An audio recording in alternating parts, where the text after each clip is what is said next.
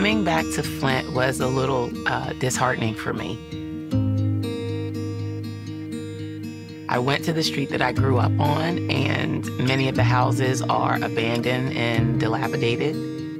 The city has shrunk tremendously over the last 20 years. It was a little sad for me. I'm Debra Furr-Holden. I'm a CS Mott Endowed Professor of Public Health at MSU College of Human Medicine in Flint, Michigan. I knew I always wanted to work in the health field. I've always wanted to make a difference for people, especially in the area of health. And I thought I was going to do that by way of medicine. So I went to Johns Hopkins University, which has the leading school of public health in the nation. And, very shortly after being there, I sort of stumbled into public health. I'd never heard of public health. I thought, this is where I belong. It's the intersection of health and community, which is what really matters to me. But instead of dealing with health at the level of individual, we're dealing with health at the level of the population and the community. In our center, the Flint Center for Health Equity Solutions, we've literally brought the stakeholders together from different arenas, different sectors, to collectively figure out how to create solutions around health equity for the city of Flint. But the things that we're doing and what we're learning and the things that we're building in Flint very much are relevant for other parts of the state as well. So Michigan State is primely poised to do this work, starting in Flint, but then also moving that work across the state. Work that we're doing here is helping to build a model for how you rebuild, repair, and restore a city. Something interesting happens when populations shrink.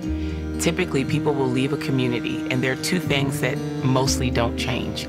When they leave, they don't take their houses, and when they leave, they don't take the liquor stores. So what happens is, as a city decreases in size, you end up with lots of vacant properties, which is a big problem in Flint, and you also end up with an oversaturation of liquor stores. So one of the projects that we've undertaken is policy-level interventions.